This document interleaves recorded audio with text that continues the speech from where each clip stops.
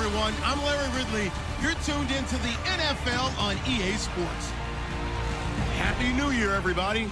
In today's late season matchup, we have two teams who have victory on their minds. It's the Packers going up against the Colts. So for the call of this week 17 matchup, let's send it out to our broadcast team, Brandon Guyton and Charles Davis. And we welcome you to Lucas Oil Stadium, which opened back in 2008 here in the Circle City of Indianapolis, Indiana. Today, the curtain falls on the regular season, and we've got a good one in store between the Green Bay Packers and the Indianapolis Colts. With Charles Davis, I'm Brandon Guyton, and Charles, we take a look at the Colts entering play. They come in playing pretty good football, winners of 4 of their last 6 games. Meanwhile, for the visiting Packers, they come in off another victory a weekend ago. That ran their win streak up to 7 now. And I think that win last week established them as Super Bowl frontrunners. They're playing with confidence and swagger, and you need that to go a long way. Here we go. The final week of the NFL season. Week 17 is underway. This fielded a few yards into the end zone.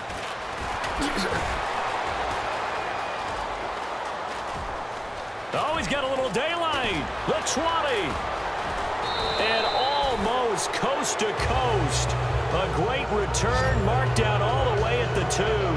Fantastic stuff there, Brandon. You love a returner who can turn the field position around all by himself. He couldn't quite finish the return off, but he gave his team excellent field position.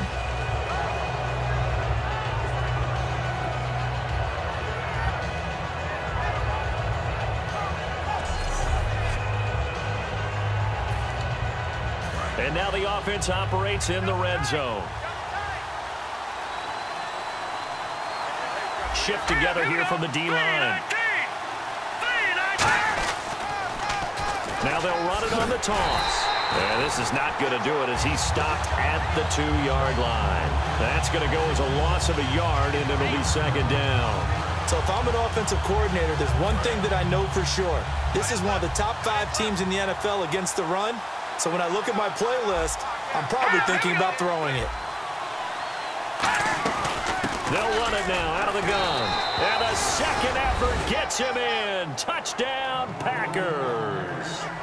A great play there with a lucky number 13 touchdowns now on the year. And the Packers have taken the early lead.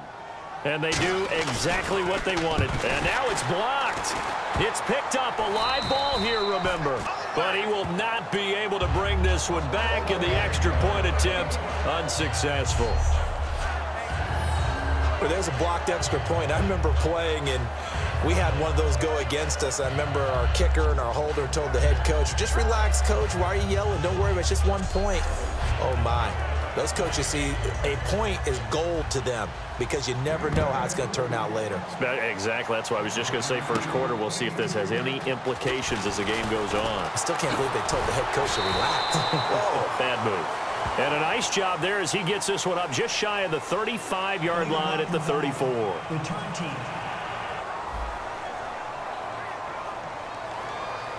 Automatic first down.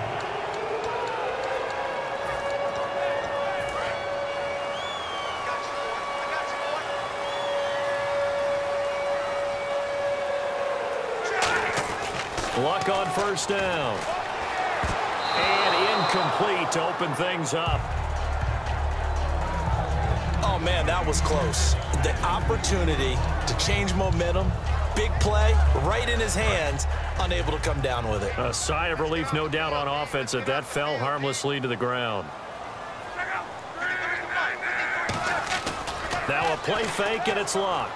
Backing up. He's going to fire one into double coverage, and it's intercepted. A great read, and it's picked off. And his crew will take over at their own 45-yard line. Well, if you go by the numbers, you'll find as the temperature goes down,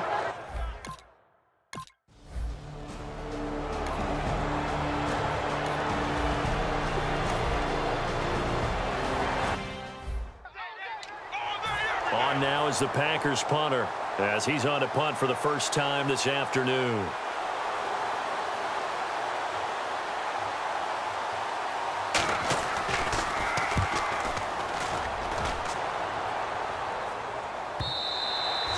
was much too long. That's into the end zone for a touchback. Boy, he was terrific last week, wasn't he? Putting together a fantastic game, and now he gets to swagger out onto the field full of confidence and ready to go this week.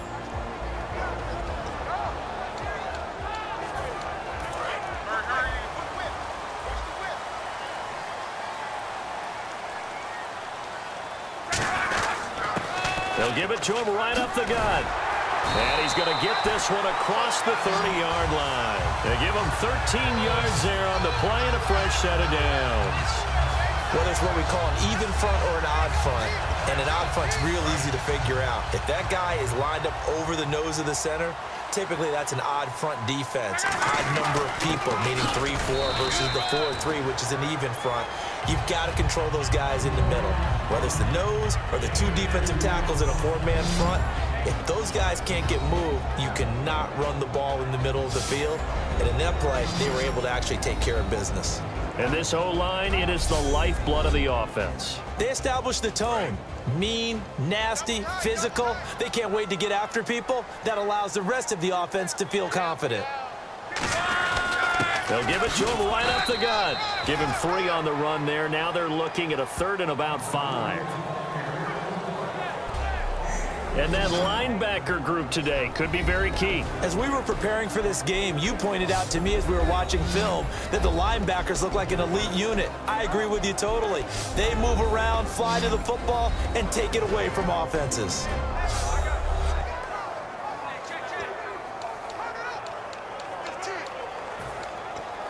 Five yards to gain here on 3rd down.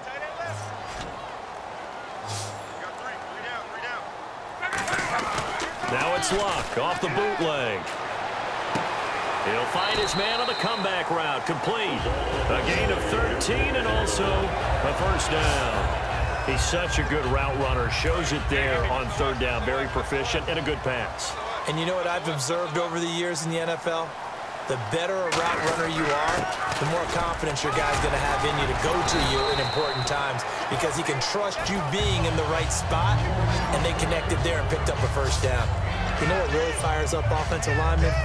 When the guy that is carrying the ball behind them can create his own space and break a tackle along the way.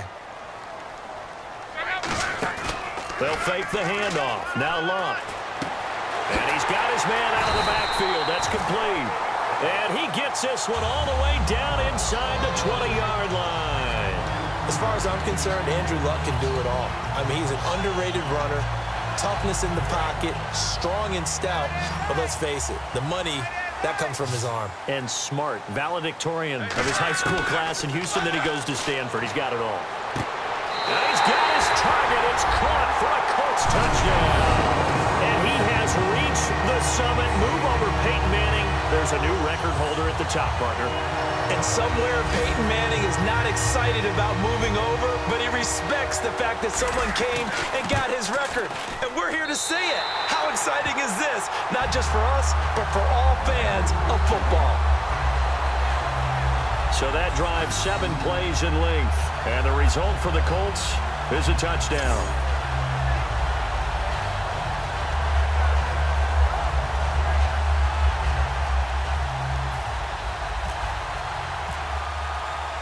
After the touchdown, here's Santos to kick this one away. This fielded a few yards into the end zone. And he's able to get it across the 20, but not by much, as he's marked down at the 21-yard line. All right, this is a guy that needs no introduction to the league. He has been around quite a while. And it's good that they have him, because when he looks around his huddle, he may not have guys with the same experience he has, maybe some of the youngsters, and his veteran leadership should help them along the way.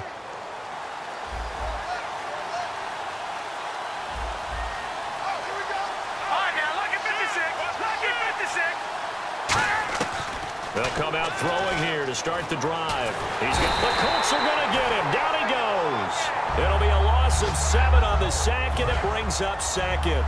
Great job defensively. I think he was trying to go through his progressions, find someone to get rid of the football. Before he knew it, he was on his back. So that just brings us right back to what you said in the beginning. A great job defensively. Nowhere to go with the football. That led to the sack. And he's just going to get rid of this thing. To no one here. He throws it away. And now it's third. And a lot of the weight of this offense falls on the shoulders of the running back. That's because the offense knows if they give him any openings, any opportunities, he can turn it into a big play at any time.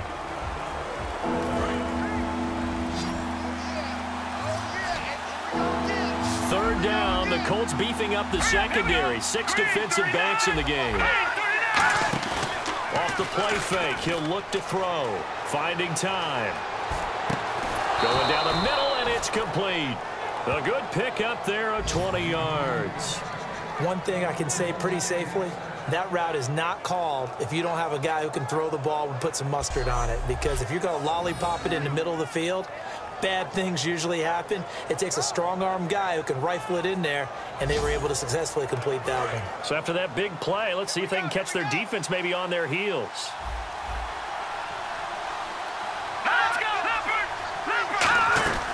They'll run it now out of the gun. Found a little room there as he's up to about the 37. Personal foul. Face mask. Defense. Got the hand caught up in the grill of the face mask. 15-yard penalty. So tough for a defender. You're trying so hard to make a play, and the way that these offensive guys can move around, sometimes your hand gets into the wrong place. So the offense has it 1st and 10.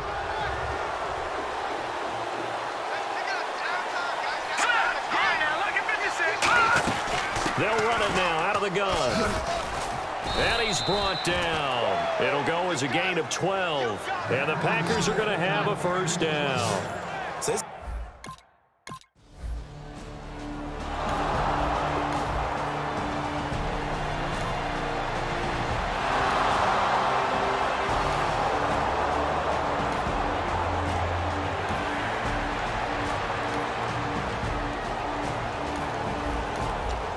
Coming up here, this defense looking for a 3rd down stop in the 2nd quarter. It looks like the Packers have added an extra DB on 3rd down. Throwing his luck, and he will find his man on the outside. It goes as a gain of 6.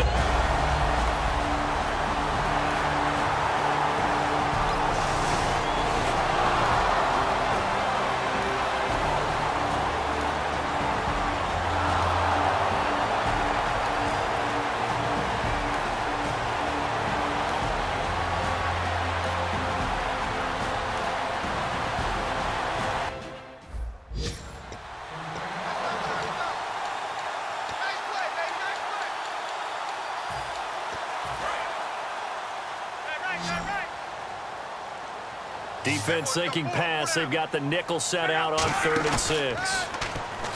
Here's Luck. Looking middle, and that's complete. The 21 yards there as they convert on 3rd.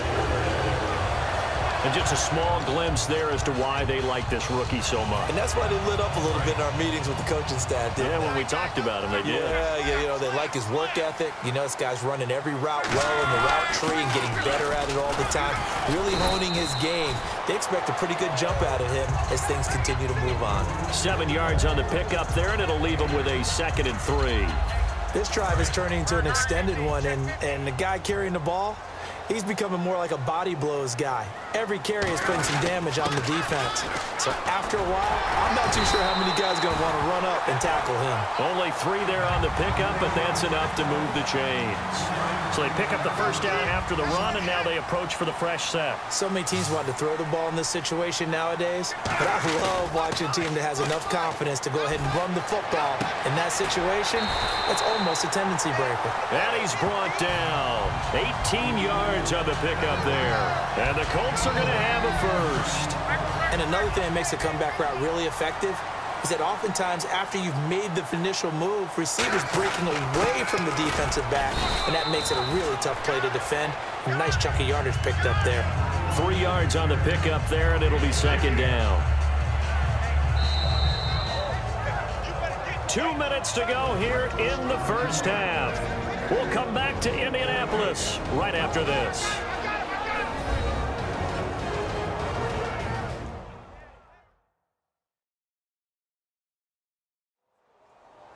A reminder that coming up in 2 minutes, we'll check in with Larry Ridley in Orlando with highlights and analysis of this first half of play. And I'm going to check in with a heater. I'm going to be right there with you, partner. They'll give it to him right up the gut. Oh, that's just not fair, and now room to run. And he takes this one in for a Colts touchdown. A great effort there. Touchdown number 22 on the season. And the Colts have tied things up. They can take the lead with the extra point. Well, partner, that was another explosive run, and one thing I've learned in our time in this game, yes, the offensive line has to get a lot of credit, but for big runs to occur, the wide receivers have to block well downfield. And then you have to have a good guy carrying the ball too, right? Oh, without a doubt. You need that difference maker lugging the rock.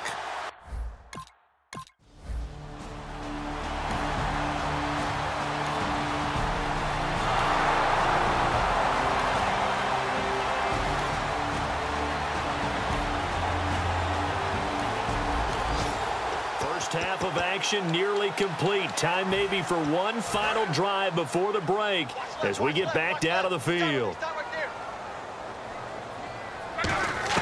On 1st and 10, Locke.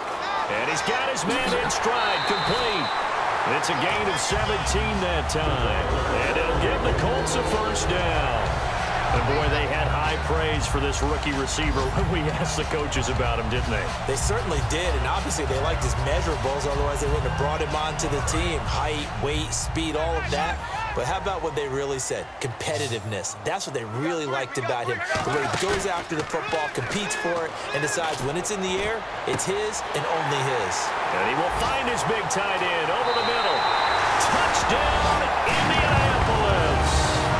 Their big tight end with touchdown number 12 on the year. And the Colts strike quickly here for 6 points. When they drew that up, I don't think they envisioned it ending in a house call, but he got it and took it all the way home. Really impressive run after the catch, wasn't it? That was really special by him. But let's face it, in today,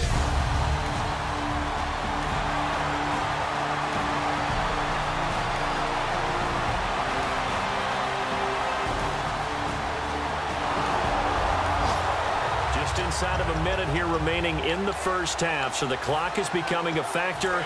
The offense has the football on their own side of the field. Now a play fake here on 1st down. And it pops free. The collision there jarred the ball loose and brings up 2nd down. We know it's not an easy job to go out and catch passes when people are trying to tackle you and knock the ball away. But the bottom line is, that's a pass he's got to have and a pass he should have caught. And this time he's got the hook up. It's complete. 20, 10, touchdown, Indianapolis. A big play there. His 11th touchdown of the year. And the Colts strike quickly here for 6 points. And that'll give them a 2-score lead here, but I'm looking ahead. They just want to hold it for the final moments here of the 2nd quarter. They don't want to give up anything on the other side. No, not at all, because if they don't, it almost had the feel of an imposing their will score.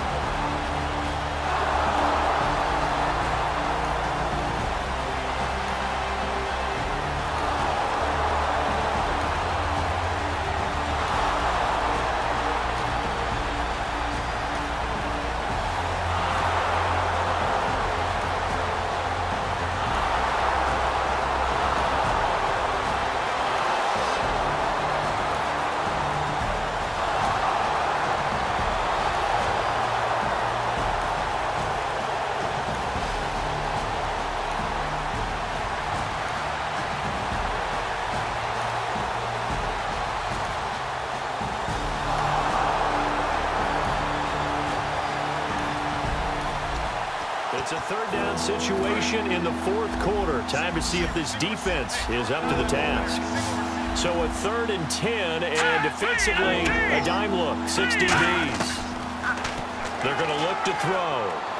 To the sideline, and oh, a nice catch there. Made sure the feet were inbounds, and they were.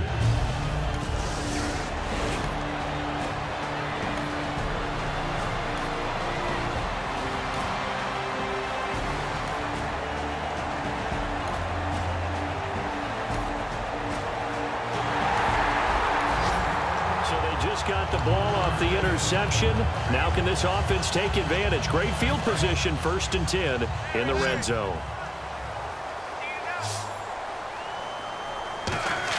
After the interception, it's Luck. His throw caught at about the 5. And he takes this one in for a Colts touchdown. Their dangerous wide receiver. His 2nd touchdown of the game, giving him 12 on the season. And the Colts use the short field to their advantage as they cash in for 6.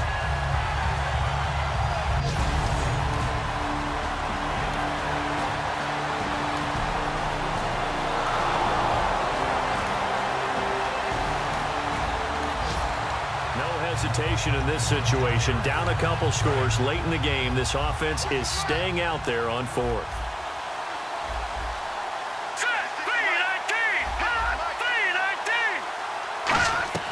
Got to try it here. He's back to throw. Oh, there's that man again. It's complete. It's a gain of 9 yards. And on 4th down, they're able to convert and move the sticks. Well, it all came together on that one, didn't it? Big time.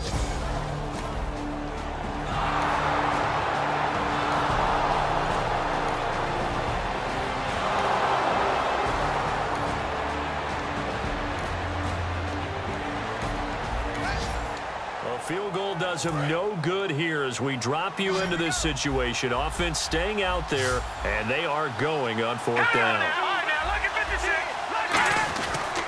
And they'll go on the ground. And he's going to be taken down right at the line. He needed a couple, but he didn't even get back to the line of scrimmage. There the Colts.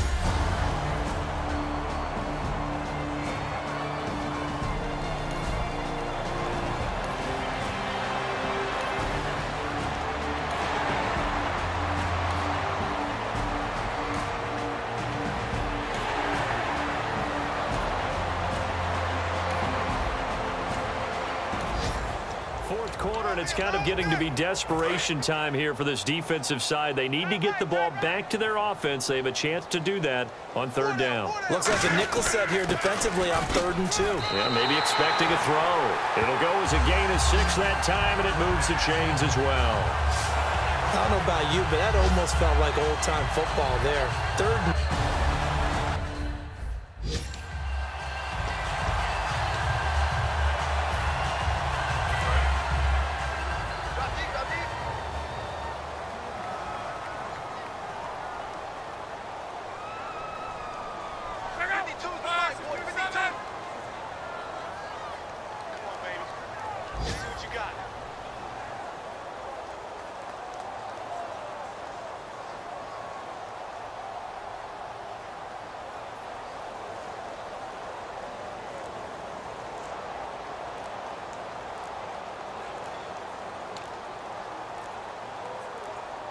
The Colts in victory formation now as they take the knee.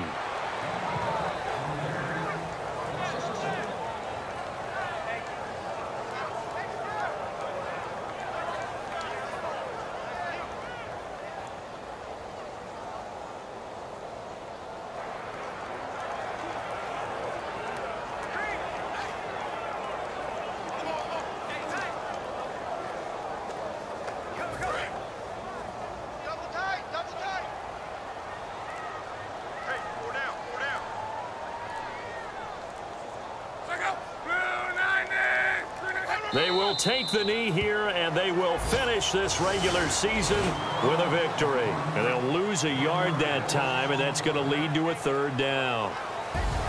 A lot of scoring. There's no doubt about that in this one, Charles. Points, they were not at a premium. They were pretty easy to come by. They were, but it was fun, wasn't it? Because both teams finding ways to click.